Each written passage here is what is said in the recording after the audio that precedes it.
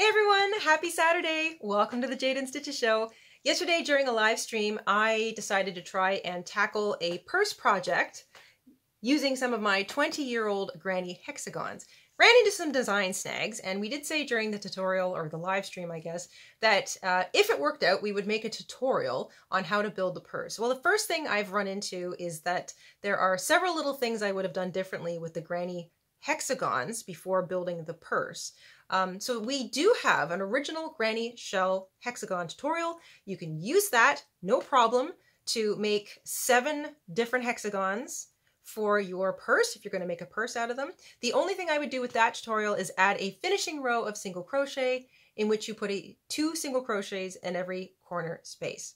So if you're comfortable with those kinds of verbal directions and you want to use the original Granny Shell hexagon, then we'll link that tutorial down below and in the pinned comment, and it's perfect. It'll work just fine. So would the African flower hexagon motif that we did also on this channel. It'll just make for a smaller purse, which would be just as cute. We'll link it down below as well. Today's tutorial is a little bit of a different kind of granny hexagon. It's, instead of using shells, it's using a 3 double crochet cluster. So it's technically the double crochet 3 together stitch, but because we're working them into the same space, it becomes a cluster. But we're also making them a little bit sort of tighter and smaller, just so that the spaces themselves are a bit smaller, which makes this kind of a nicer hexagon motif for something like a purse or blankets or anything else you might want to use it for. So any of the hexagon motifs would work for a purse, but we thought since I was in the process of fiddling through the design process that we might as well put together another video for you on a different version of a granny hexagon. So this is a granny cluster hexagon. It's 7 inches from point to point across, so no matter how you slice it. And I do the single crochet finishing row on this one. So if you just want to add the finishing row to the other hexagons, you can do that too. And maybe I'll try and do one of those timestamp things. So if you just want the single crochet row, I'll try and timestamp that down below. I don't know, some of this tech is new to me. Anyway, let's grab our hooks, grab our yarn, we'll head on over to the craft table and we'll stitch up some granny cluster hexagons together.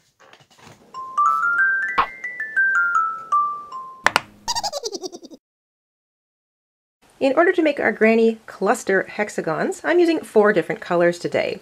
I've got a row 1, row 2, row 3, and row 4/5 colors. So 4 colors, A, B, C, and D.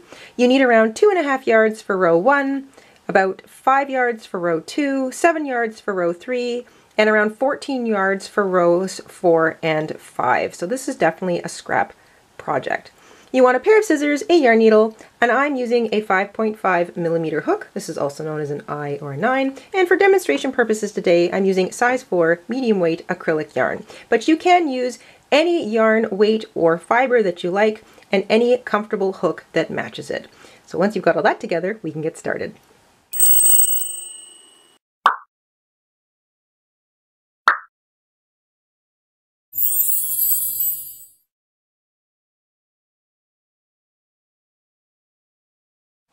We're going to take color A, or our center color. We're going to make a slip knot, and we're going to chain 6.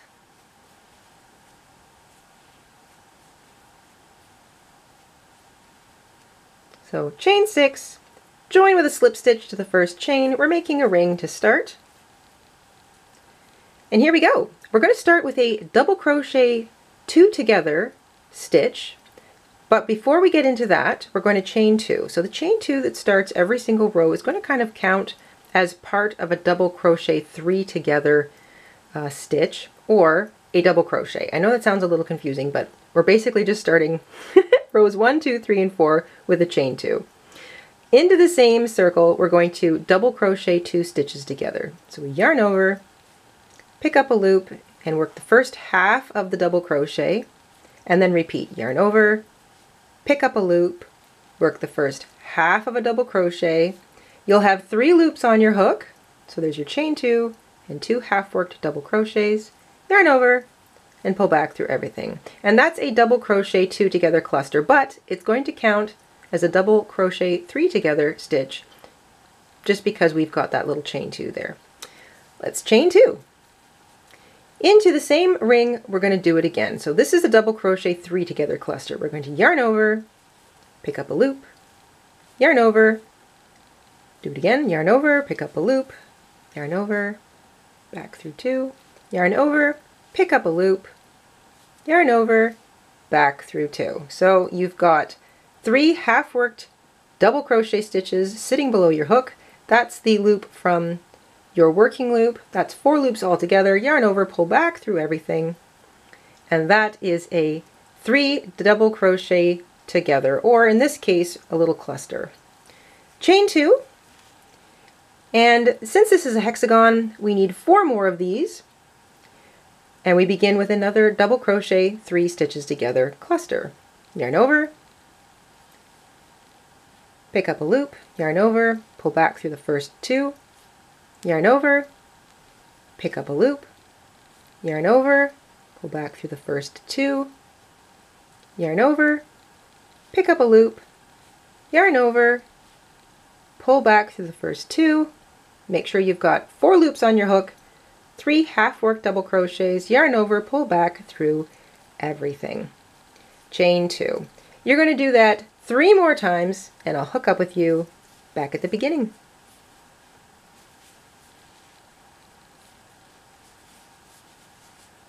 We should all have 6 regular looking shells that are actually 3 double crochet together clusters. And the only reason they're a cluster is because you're kind of working them into the same little place. So 3 double crochets worked into the same place is usually a shell, but we're kind of cinching them together at the top by working 3 of them together at the top. So you'll notice there's 3 stitches showing, but across the top there's only 1 loop. So that's how you know it's a 3 double crochet together stitch. So there's 3 stitches showing, but there's only 1 loop of the actual stitch. Don't forget we've got 2 chains in between. And it's technically a cluster because it's worked into the same place. If you were working 3 double crochet together across 3 separate stitches that were all kind of worked into previous stitches, then it would have the effect of it closing in at the top as well, but the bottom would be a little more flared out. So it's technically 3 double crochets together, but in this case it's operating as a cluster.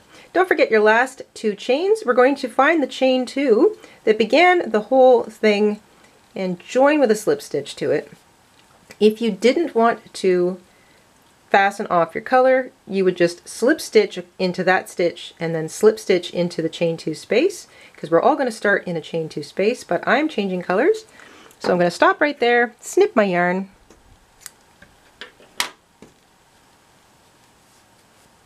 and I'm going to weave my tails in later and or work over top of them. And I do like to sort of pull this through the top of the next stitch and anchor it near the chain 2 space that I'm going to join my new yarn in. That just helps me work over some of those stitches, and that gets me started. All right, let's get color number 2, or color B. Color B, I'm switching to blue. We're going to start with a slip knot on our hook. We're going to join with a slip stitch in that chain 2 space. I'm going to work over top of both of my tails, so I'm going to just wrangle them here. There we go. Joining with a slip stitch. And we're going to chain 2. Remember, all of these rows are going to start with a chain 2, which is the first little part of a double crochet 2 together cluster. So we're going to finish that with yarn over, pick up a loop, yarn over, back through 2, yarn over, pick up a loop, yarn over, back through 2. So remember, if you start with a chain 2, you only want to work 2 half worked half double crochets. You'll have 3 loops on your hook, yarn over, pull back through everything, and that's going to count as a double crochet 3 together cluster. Chain 2, this is our first little corner. Before we leave the space, we're going to work a 3 double crochet or double crochet 3 together stitch or cluster. So you yarn over and work the first half of 3 double crochets. Yarn over. Remember that now you should have 4 loops on your hook before you finish. You should have 3 half-worked double crochets. Yarn over, pull back through everything. And before you leave, like a lot of corners in these motifs, chain 1, because we want chain 1 spaces worked around the edge. I'm going to put my little tails to the back now. We're working into chain 2 corner spaces all the way around. Remember, this is a hexagon. We need 6 sides. every single chain 2 space gets the same thing. A 3 double crochet together cluster. So you start and work the first half of 3 double crochets. Make sure that you've got 4 loops on your hook. Yarn over, pull back through everything. Chain 2 and work another double crochet 3 together cluster.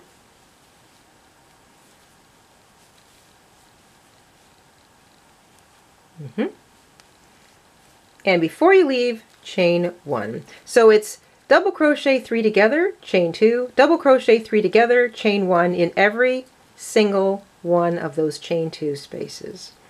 And I'll catch up with you at the beginning again.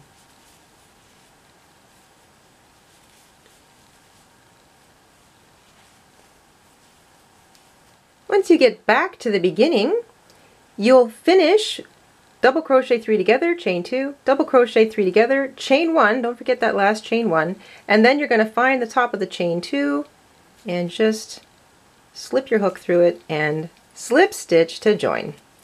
So you've got, now this is a granny square, granny hexagon style. Like, we are still kind of working with the whole shell, chain 2 shell concept in the corners, but instead of it being a shell, we're just pinching them together at the top and creating double crochet 3 together stitches instead. And it ends up giving you a nice little kind of bubbly cluster, almost like a flower sort of feel. It's really nice.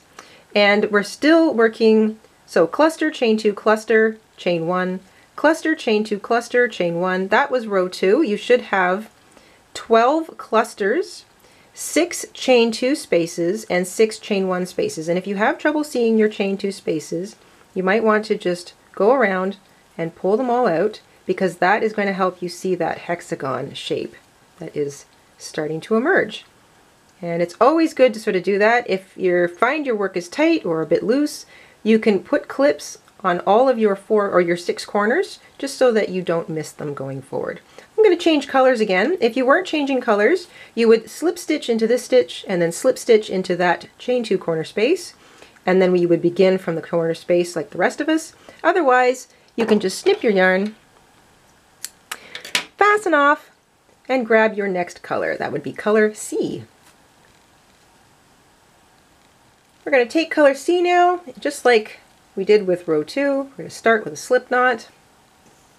We're going to start in a chain 2 corner space, join with a slip stitch. I'm going to work over top of my little tails to start. Chain 2, because we're going to work a modified double crochet 3 together. So we chain 2, work 2 of a regular double crochet 2 together stitch. So you've got 3 on your hook, but that's going to count as a double crochet 3 together cluster. Yarn over, pull back through everything. That's to start. Chain 2, and the rest is very familiar. Double crochet 3 together.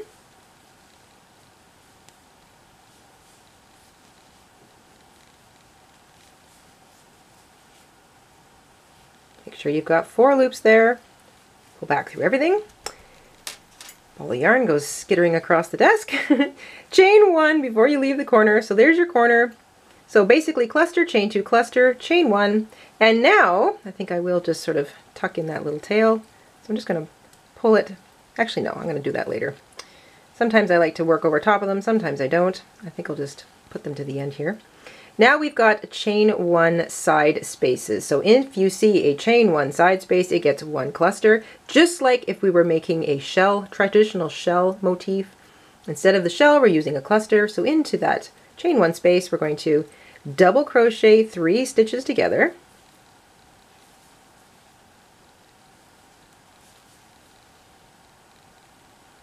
You'll have 4 loops on your hook.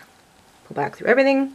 Chain 1, because that makes the chain 1 space for the next row, and we're into a chain 2 corner space. So cluster, chain 2, cluster, chain 1. Remember, these are double crochet 3 stitches together clusters. Ba-bum.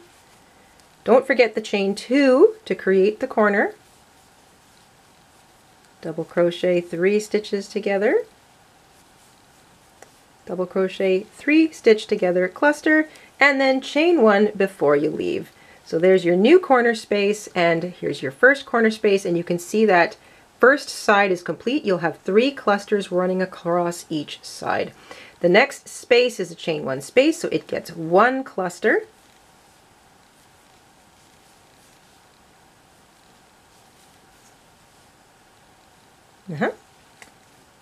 Chain 1, and then you're into a chain 2 space. If it's a chain 2 space, it gets 2 clusters. So cluster, chain 2, cluster, chain 1. Don't forget that chain 1 before you leave. It's very important. Makes things nice and even along the edges. And then you're just repeating all the way around. So if it's a chain 1 space, it gets a cluster, chain 1. If it's a chain 2 space, it gets cluster, chain 2, cluster, chain 1. Chain 1, and then repeat. And that's it. I'll see you back at the beginning. At the end of row 3, you'll have 18 clusters. You'll have 6 chain 2 corner spaces and 12 chain 1 spaces. So you'll have 2 along each side. Chain 1 space, chain 1 space, because they're going to be on either side of those single clusters. Don't forget that last chain 1. You're going to join with a slip stitch to the top of the chain 2 that began the row. Make sure you get the actual chain 2. There we go. That is row 3 complete, and I'm going to fasten off, but if you were not fastening off, you could just slip stitch across to the chain 2 corner space. Don't need much of a tail. I'm just going to pull this through to the corner so I can work over top of it. Going to be joining a 4th color now for row 4, but before I do, I'm going to just pull out those corner spaces. A slightly tighter stitch is good for these little motifs because when you get them all assembled into a project, the weight of the project will kind of pull them out. But if they're really buckling in the center, you could always just block them individually if you wanted to, for storage or before you put them together. But with a little bit of heat from your hand and a little bit of sort of stretching and blocking, they will lay flat. All right, let's grab color D. My 4th color, color D, I'm going to start with a slip knot. I'm going to join with a slip stitch in the chain 2 corner space. We all want to start in the corner space. So join with a slip stitch. Chain 2 and work 2 double crochets together into the same space so it counts as a double crochet 3 together cluster. There we go. And we're in a corner, so we're going to chain 2, work a double crochet 3 together cluster into the same place.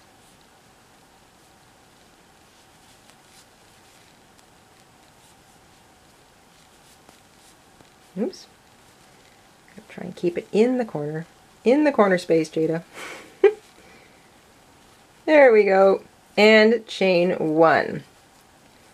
And now, across this row, we've got 2 chain 1 spaces. So that's cluster chain 1, cluster chain 1, before you get to your corner space, which is cluster chain 2, cluster chain 1. And remember, the clusters are a chain, or 3 double crochet together. Once you work a few of these, they kind of get faster and faster and faster.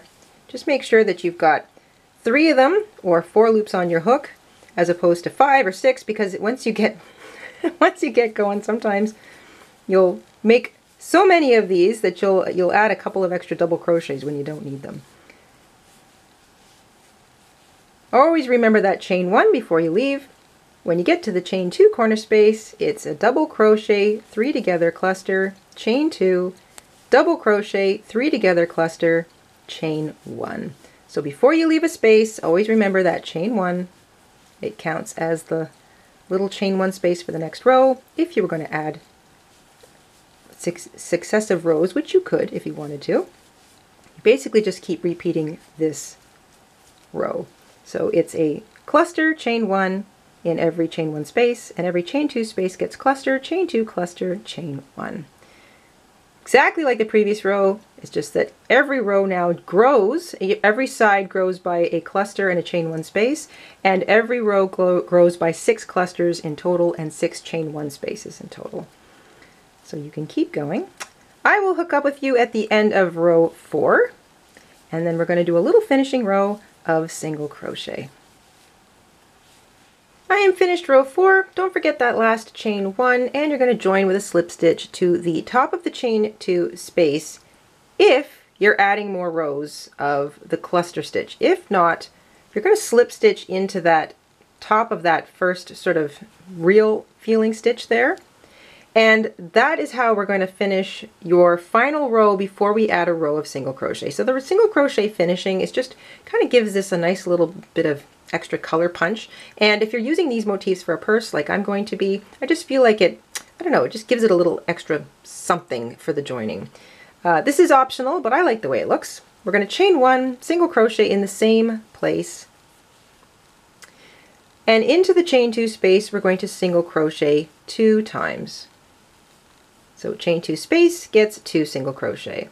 Single crochet into the top of the next cluster, single crochet into the chain 1 space, single crochet into the top of the cluster, single crochet into the chain 1 space, single crochet into the top of the cluster, single crochet into the chain 1 space, single crochet into the top of the cluster, and then that brings you back to a chain 2 space, which gets 2 single crochet. And that's all you're going to do all the way around. Single crochet in the top of a cluster, single crochet in the chain 1 space. So pretty easy to remember. You're either single crocheting into an actual stitch or single crocheting into a space. Don't forget, it's 2 single crochet in the corner spaces, and I'll catch up with you at the beginning.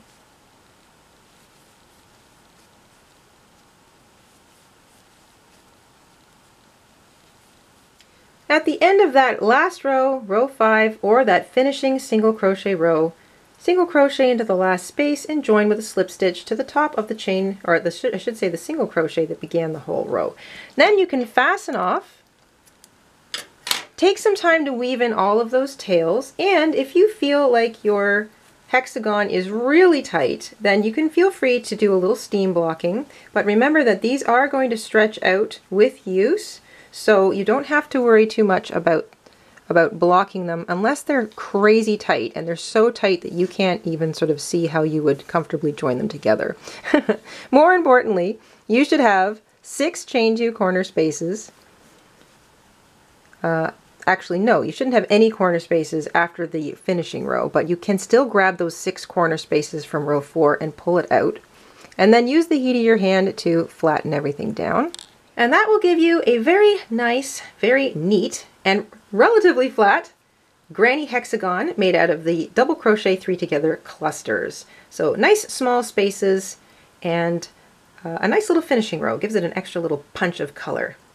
So yeah, smaller spaces, slightly tighter stitches. If you found them to be a little on the tight side and you're not sure you want to block it or just stretch it back into shape, you can always, of course, use a bigger hook. You can change up the weight of your yarn. Like we said in the materials, you can use any hook or yarn weight technically for these motifs. Just know that a smaller hook and smaller weight yarn or lighter weight yarn will result in smaller motifs in general. Larger hook, heavier weight yarn, bigger motifs in general. The hook size will adjust your tension, so that's something to keep in mind. And of course you can use different fibers. It's just a motif, so you can use whatever you've got lying around. I'm definitely kind of focusing in on scraps for the motifs this year. Anyway, we hope you enjoyed this different little granny hexagon pattern working along with us today, and we will see you soon here on the Jayda InStitches show. Until then, stay safe, stay crafty, and enjoy the rest of your weekend, everybody. Bye! Hi, everybody. Mr. InStitches here. Thank you for watching today. Here are some of our other videos you might be interested in. Oh, and don't forget to subscribe.